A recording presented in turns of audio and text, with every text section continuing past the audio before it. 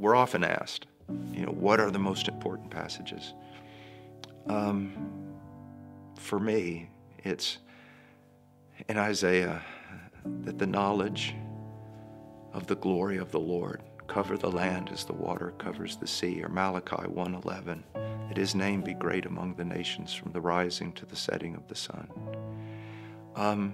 There has always been, from the beginning, from Adam, emphasized greatly in the covenant with Abraham, this that one day the promises would go out into all the world. And I think that not so much there are specific verses, but if your holistic theology is right, you see the nations in the mind of God from the very beginning, and the desire to gather a people from every tribe, from every language, and he's doing it. Now the question is, and he's going to do it. Not only is he doing it, it's going to be accomplished. The question is, are we going to participate?